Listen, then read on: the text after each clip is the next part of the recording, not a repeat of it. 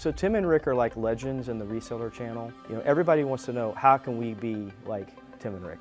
You know, we'll do a software demo with Rick and he'll be like in the Bahamas on his boat, you know, having Mai Tais or whatever, and he's working.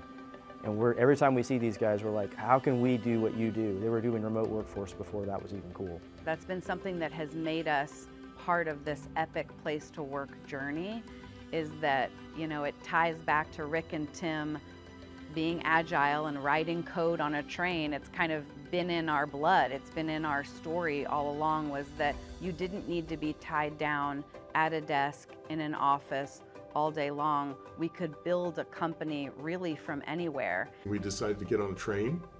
Yeah. Well, there were a couple things though. We could have gone off to a beach house or something. Yeah, right. But by going to the cities, I think it was your idea because you're the network guy.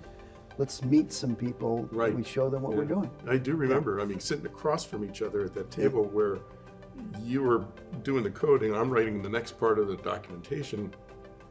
You turn your laptop around and say, is this what you're looking for?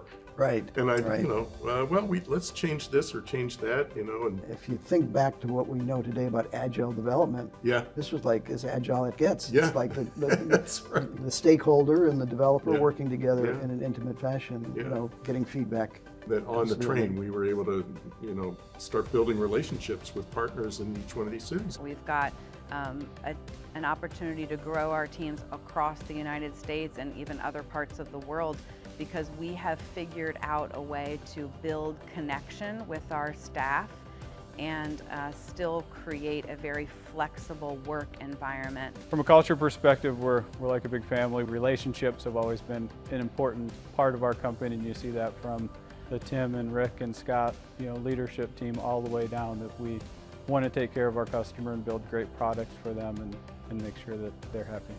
We try to keep long-standing relationships with our partners and customers, and we try to make decisions around that. So I think that has a lasting impact. Part of this whole culture thing that's so important to both of us, I think the underpinning of that, for me, is we always try to do the right thing. You honor your customers, you're honest with your customers, and you want to fulfill the needs. Yeah. And so from a technical standpoint, from my side, I want to deliver a product that really makes people happy and serves their purpose. The loyalty and the continuity, I think, brings real value.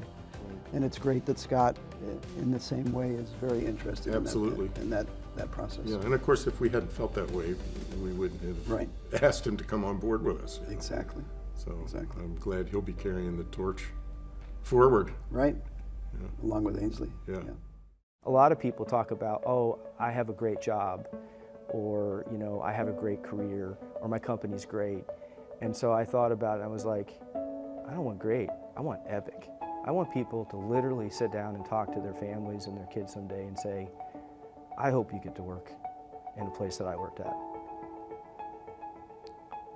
The people, the projects, the things you get to do, and it really has happened at SK. We've made really good progress in what we were trying to accomplish as a company, but I'm mostly proud of what we've done and the family and the connections we've made with each other and our business partners and our customers. So it's really life-changing if you can work in a place like that, and that's what SKSoft is all about. And that has played into how SK Global has become who we are today, is that epic place to work. At the root of it has been that we want employees to just get up in the morning, love what they do, and that fosters a love of their life. So what do I think about the future? You know, Scott being the visionary that he is, sometimes I'm on phone calls and he's created 10 businesses in an hour, and there's so many directions that we could go in, and they're all very exciting. So I'm not really worried about the future. I feel like there's a lot that we could do as a company. The company has kept evolving over time, and every day is pretty exciting. Scott has a good vision, and our customers keep giving us ideas that we act on.